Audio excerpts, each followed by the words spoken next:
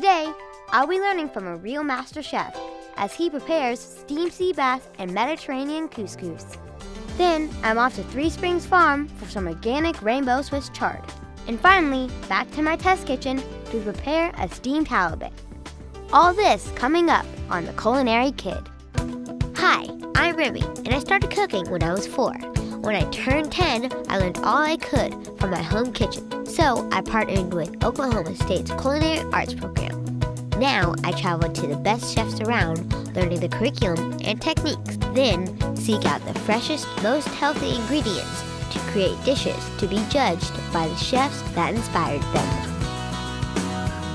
Just call me the Culinary Kid. We're at Southern Hills Country Club, where some of the best golfers have played in the U.S. Open. But today, I'm going to be working with one of the best chefs, Master Chef Gitchner, and he's going to teach me the art of steaming. I'm here with Chef Gitchner. So, what are we doing today, Chef? Well, Remy, we have a full table. You ready for it? Yeah. We're doing steamed sea bass. We're doing some couscous, a piquant roasted tomato sauce, and some squash, which we're going to bake, and then a little Parmesan cheese in there. Ready to go? Yep. All right, you do the same thing what I do. And we have banana leaves here. Okay, you put one of them like that. Then we put a little bit of flavor. Actually, we need one more banana leaf. Okay. Then we put a little bit of flavoring on there. This is fennel, okay? So put a little bit of fennel right on the bottom, okay? Then we're going to take the fish, which we have right here, and that's sea bass. So why do you use sea bass? Well, sea bass is high in fat. It steams very well. It's flaky. We're putting a little bit of salt and pepper in there. And while a lot of people, you know, sea bass was an endangered species, you know, in Chile, but now you get it out of the Pacific Ocean. Barramundi is also sea bass. Okay, now you set the sea bass on top like this. Sea bass. Okay. Then we have a little bit of lemons. There you go. Thank you. Squeeze a lemon on top of it. Okay. Got that. We put it right in here. This is ginger. Let's take about maybe 3 of them. So why do you slice the ginger? Well, the ginger eats better as well. We took the ginger and we poached it in a little bit of salt water, okay? So it's not as sharp, okay? And we did the same thing with the garlic, okay? So take a few slivers of garlic and put it on top like I do. I love garlic. You do? Tastes good with pasta, huh? Okay. Then we put a little bit of parsley on there, just a few leaves. So like some freshness to it? It's freshness as well, it gives you some flavor. Okay? And do you know what this one here is? Yeah, no. That's just the leaves of the fennel. So fennel sprigs, we put some on there. Interesting. Never seen this used before in a dish. Okay? So that cuts everything off. Now we got to make a pouch.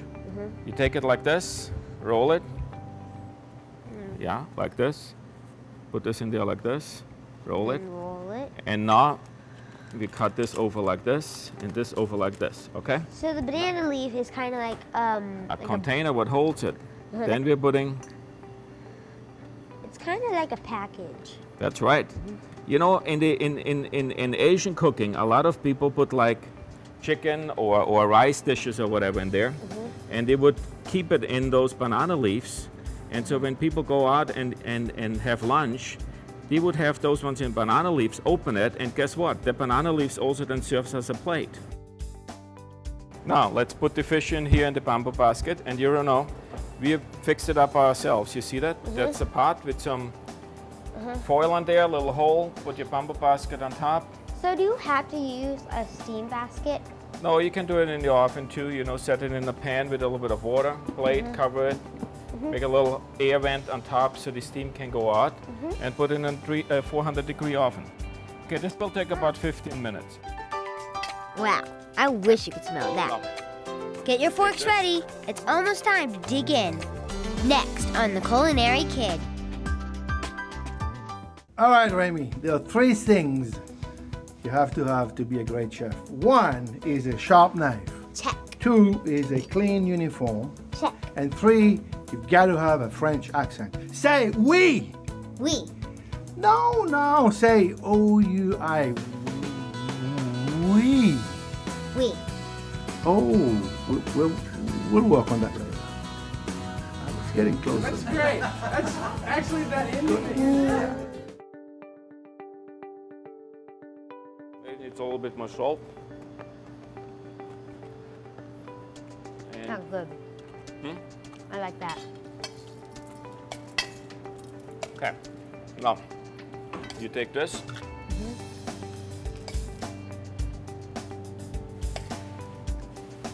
So we're kind of using that as like a mold.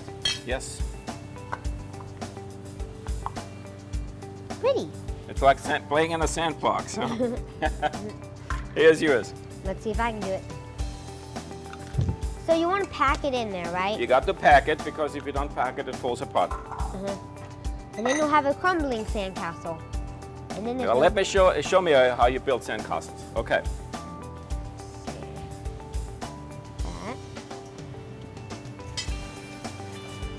Dun dun. Press it in. What you do is you press it down a little bit because then you pack it in more. And I take it off.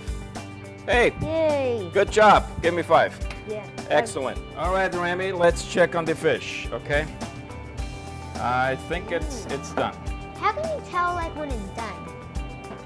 Well, it's more or less on the time, and the real verdict, if it's done, we will find out now when we're going to cut the fish and see if it's cooked. So it all depends on the fish. Yes, you know, sometimes, you know, you dig flounder, it will cook quicker. You see, perfect. You see all the juices? So it's cooked perfectly. Smells Let's great. check on the squash. That looks good. All right, now we're plating the squash. So everything's done. It's time for the plating. Yeah, and we can sit down and have something to eat. We're taking the squash, what you have here, and putting it right this way, okay? And you can just Da-da-da-da.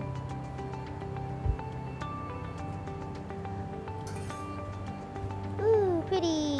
very good. Then we put the sauce, or actually, you know, in French, it would not be really called a sauce. It would be called a nage. And you know what nage means? No. Nage means swimming. So basically it's soupy, okay? So that is what we have here. We have really more like a nage than a sauce, yeah? So it's kind of like a little plate for our fish. And you take this. Ooh. It smells like cinnamon. I don't know why, but it just smells good. I like it.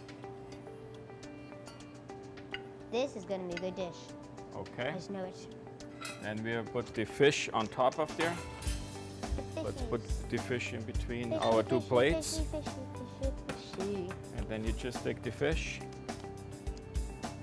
put it right on top here.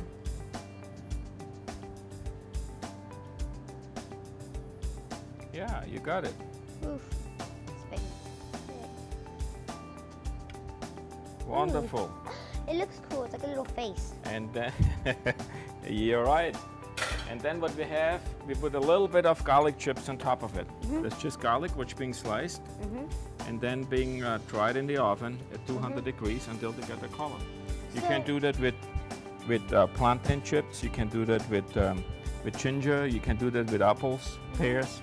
They make your own chips. Are they like for color or texture or what? Yeah, for texture and for flavor. Okay. I like this. So this is our dish. What do you think? Yeah. So let's dig into it. Let's see Let's try. how we did, huh? Oof. Doesn't smell fishy, huh? I like this fish. Like, Now eat it together with the couscous, true that. and you have the crunchiness.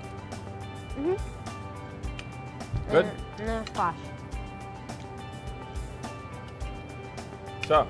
So Remy, what do you think? Chef, I think this is really good. I love the fish and how they all go together and how the sauce like brings them out. You are one of the best chefs. That's why they call them master chefs, actually. So, I just want to thank you for letting me come here and teach me about steaming. And I can't wait till you come to my kitchen. Looking forward to. It was a joy having you. More fun coming up next on The Culinary Kid.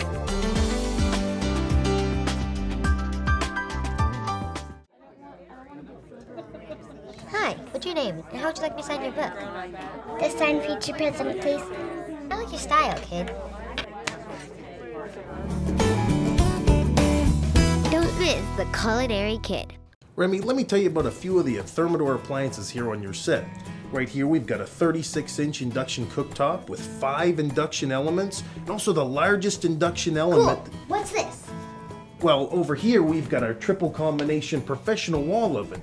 You've got convection microwave, you've got a convection wall oven, and also you have a warming... What's this? Well, here is our 30-inch masterpiece double wall oven. You've got convection in both ovens, and you also have electronic controls. Wow, Thermador really knows its stuff. Well, we like to fulfill the needs of our clients. Do you make trampolines? Because I could really use one of those. I can get back to you on that. Just walking through the door at Whole Foods Market, you get that great fresh smell. I love going through the lush produce section and checking the aisle for healthy, great tasting food. Their seafood rocks and is stocked to the gills with the freshest fish you could ask for. And if I don't have time to cook, they have that covered too with their quality prepared foods. Delicious. Whole Foods Market, where I go for the good stuff. Welcome back, and we're here on the farm. Isn't it beautiful? We're at Three Springs Farm, and we're here with Emily. Hi. Hi. Thanks for inviting me. Thanks for coming out. So, you're certified organic. What does that mean? That's a good question. Well, it means that we use certain practices and we follow a rule that's called the National Organic Program. And we're certified by the Oklahoma Department of Agriculture. And they come out every year to make sure that we're doing things correctly, which means we don't apply any synthetic fertilizers or chemicals. We don't use pesticides or herbicides. And when we do want to give fertility to our soil, we plant things like cover crops, which is like growing compost for the soil, because we grow a crop, then we turn it in, and it gives us good soil. So for this week's recipe, I'm using Swiss chard for steaming, and I heard you guys have some of that, so let's go check it out. That sounds great. It's over this way. So here we are at the Swiss chard, and you're actually catching us at the very end of the Swiss chard season. It's a spring crop that we plant in March, and we start harvesting about May and then through June, but now that we're kind of at the end of summer, or the beginning of summer and the end of spring, it's pretty much on its way out. So you have to use your imagination and pretend like you don't see weeds or bug holes right now. This is kind of like spinach in terms of its flavor, although it has these like really beautiful stalks, because this is a rainbow Swiss chard for all the different colors that you see in there. The stalks, if you're going to cook them, you want to saute them first for a couple of minutes before you add the greens, which are much more tender and will cook a lot faster. Does a Swiss chard go from like leaf or a vine or what? They come from a seed, and each seed has actually probably 5 to 8 little chard plants that come out of it. So when we're ready to put it into the ground, we have to cut off all the ones that we don't want, and we plant the one that we do. Is the color determined by the seed or what? Yes, it is. Excellent question. So there are hundreds of varieties of chard. This one is rainbow Swiss chard, like I said, and that means that it has these colors. There are some that are called giant Swiss chard. There are some that are winter hardy and can actually grow in the cold winter months and not die. But this chard is determined by the seed. So yes, it's rainbow Swiss chard, and that's its variety. These colors are cool. There's yellow and I like this. It's nice. Thanks. Me too. This is a fun crop, especially at the farmer's market, because people see it on our table and they see lots of color, and that draws them to our stand. This is nice. I like it. Thank you. Organic farming sounds so cool, and everything looks so beautiful. I can't wait to use the Swiss chard in my recipe this week. Thank you for letting me come out here. Thank you so much for coming, and I hope you're going to like it when you cook it. Thanks. Hug. Got the Swiss chard and the hug. It's time to head back to the test kitchen to put all these ingredients and research to work.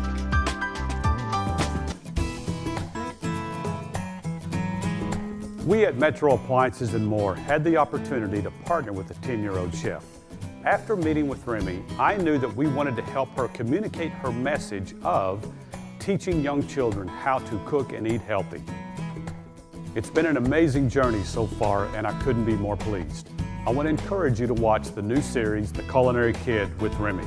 She's a lot of fun, and it's going to be great. Hey everybody, I got another tip, and this one is really important.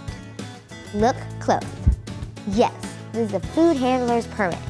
I might be the youngest person to have one of these. And yes, I had to pass the test to get this. You know, food handling is really important to cooking. But I'm not saying you have to get a food permit to start cooking. You just gotta follow the basics. Like if you have long hair, you should put it back or wear a hat. And always thoroughly wash your hands with warm soapy water. Sing the ABCs. That is how long it takes to get clean hands. And always wear clean clothing or an apron. For more information, go to my website, theculinarykid.com.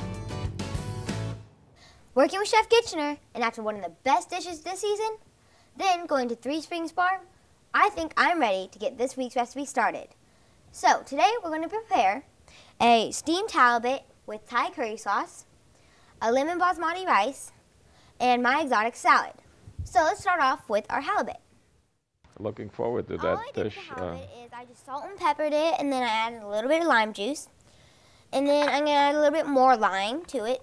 And did you know that halibut is the largest flatfish, and some fish range over to 200 pounds. So it's like twice or 3 times more than me.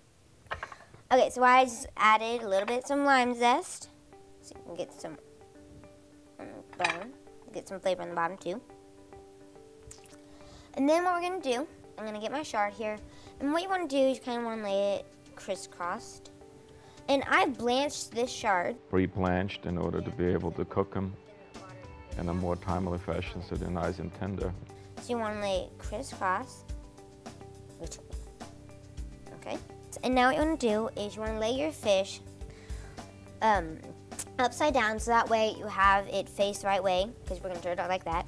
And I like So what you want to do pay attention to what side of the fish needs to be this up. part of the leaf, and then you're going to wrap it over and wrap it on the sides. Okay, so now that I've wrapped my fish, I'm going to go over to my vegetables and stock. So in this pan, I just have a little bit of some oyster mushrooms, a little bit of green onions, some salt and pepper, and then all I did was saute those. Now I'm going to add a little bit of some mushroom stock. By adding the mushrooms, you're actually elevating the fish enough so you're steaming it and not poaching it. I already heated it up a little bit. So we're going to add our fish in here.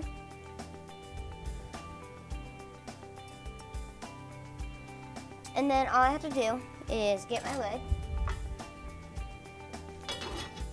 And this is going to steam only for about 5 to 7 minutes, really simple. Okay, so now that we've had that done, let's move over to our rice. This rice, all I did is I cooked basmati rice, I added a little bit of lemon juice, and then I added some lemon zest and a little bit of parsley to it. So now that I've got this finished, what I'm going to do is I'm going to make a little mold out of it. So I'm going to grab some rice. Holding the rice, it gives you the plate appeal and a much nicer presentation. Here. Okay. Yeah. And so then you really want to pack this in, or else you won't have a good figure, and then you'll have a little all over your plate. And, yeah, not very good. Okay. Let's see. Get all this in here. Whoa. Oopsies. Okay.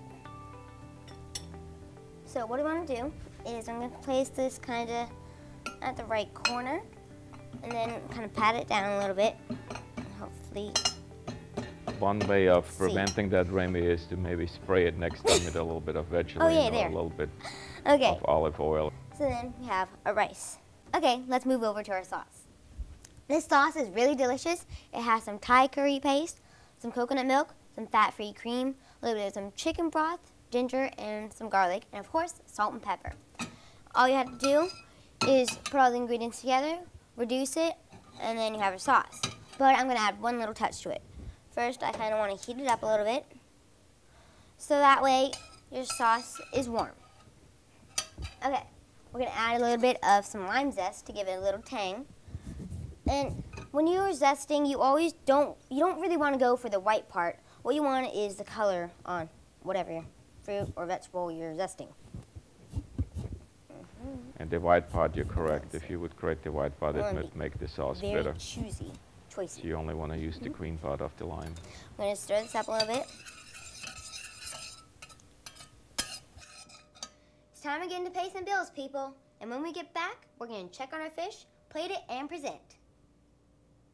Hey friends, do you want to be a chef? Well, listen to this. I recently won the National Lunch My Dream contest. My dream is for all kids to be healthy. I created the Chef Challenge, which means cook healthy, exercise frequently. I think if you learn to cook, you'll eat healthier. If you exercise, you'll be healthier. Take the 3-month challenge and become a chef. It's easy to sign up and it's free. There are prizes too. But the real prize is a healthier you. Join the fun? Go to my website, theculinarykid.com. Okay, we're back at the test kitchen, and it looks like our sauce is coming along. Okay, so we're gonna move over to our salad. This is my exotic salad. It has some pears, mango, some papaya, a little bit of goat cheese, salt and pepper, and some mixed greens. I like the choice of your salad. Very colorful, fresh, with the Asian theme of the pear. This dressing, it's a strong dressing. It has some olive oil, balsamic vinegar, and some honey for some sweetness. So, what we're gonna do is gonna get some salad here. Right. Oh, oops. Maybe a little more lettuce and stuff. Yeah. Spoon. So what I want to do, stir this up a little bit. Well, that's dark color. Let's see if I can stir this up good. Yeah. And then all I want to do is, oops, see if I can get some, yeah, that's good. And so all I want to do is kind of just like drizzle it onto this salad. Wait. There. Here's a salad.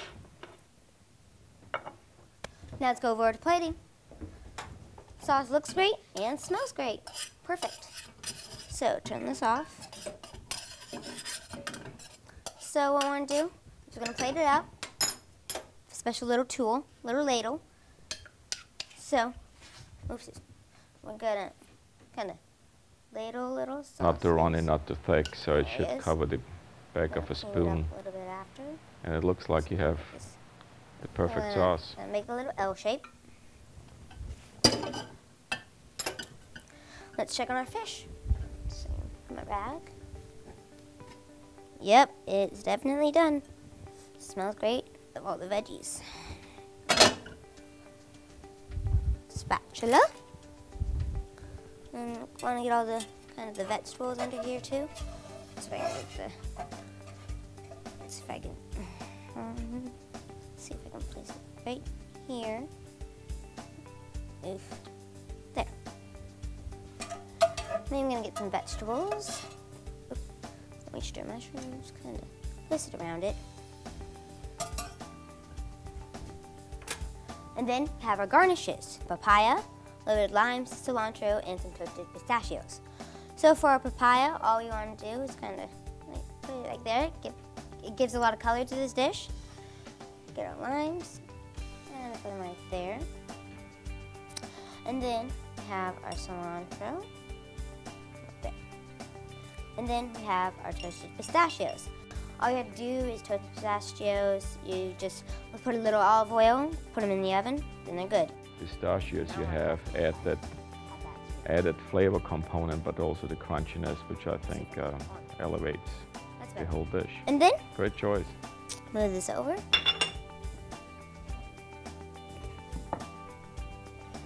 And my favorite, French bread. Great job, Remy. Doesn't this look great? I hope Chef Kitchener really likes this. And for these recipes and more, just go to my website, culinarykid.com.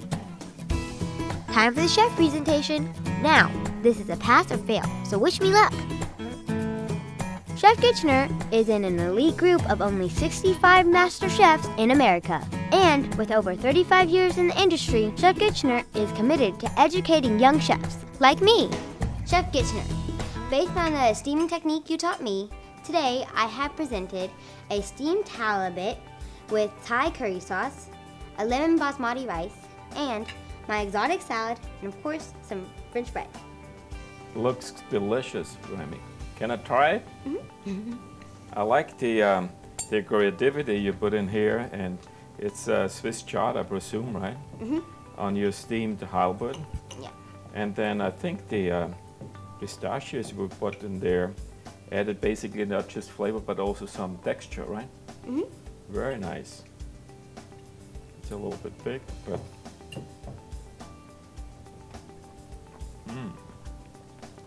very delicious. And I like the mushrooms in there. And really the pistachio really adds a different flavor dimension. You know, I think the sauce goes great with everything, so try to get the sauce in every bite. Is this one of your favorite sauces? What else you would serve with it? Chicken or? Yeah, you could serve it with some chicken, but I think like light flaky fish like cod or halibut or that kind of fish would be great with this kind of sauce. And in the sauce you put some of the coconut sauce, you put some lime in there and A little bit of lime zest. Excellent. And tell me about the salad. It's an Asian pear. There's also some mango and papaya and a little bit of goat cheese with some mixed greens. Wonderful. Thank you. Very refreshing. Really balances off very nicely with your coconut sauce, which is a little bit creamy. The crunchiness of your pistachios. I like the flavor of the Swiss chard with your halibut. Very creative. Thank you. You need a chop? Wait, what? Do you need a chop? Maybe you'll come and work for me. What do you think? Maybe. Okay. Well, this is delicious. Great job, Remy. Thank you. The technique what I showed you in steaming and what you presented me with here today, I must say you passed with flying colors. Great job. Thank you. Wonderful meal. That's it for this week's show. I can't wait for next week's lesson, right here on the Culinary Kid. Know the best dishes this season. Say what? Yeah, roll. Then going to Three Springs Farm. I think I am ready. You messing with me? You gotta give me that model attitude. Come on, where's it at? Give me the face. You're a lion.